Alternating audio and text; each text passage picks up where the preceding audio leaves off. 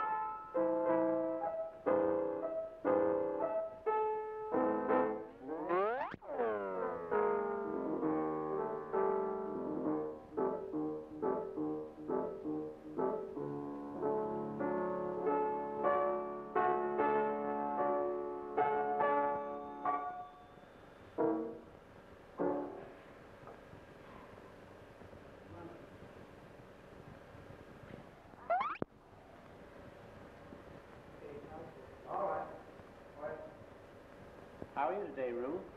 I'm fine.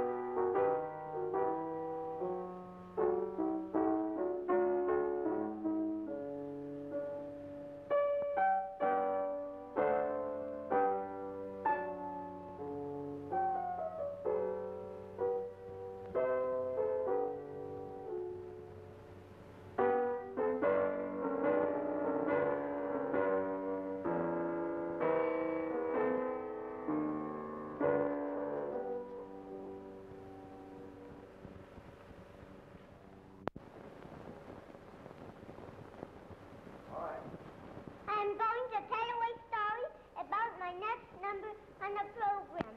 The name is Faigeline and means the bird by Edward Grieg. It is springtime, and the father bird and mother bird have 5 little babies, whom they are calling to come home to supper.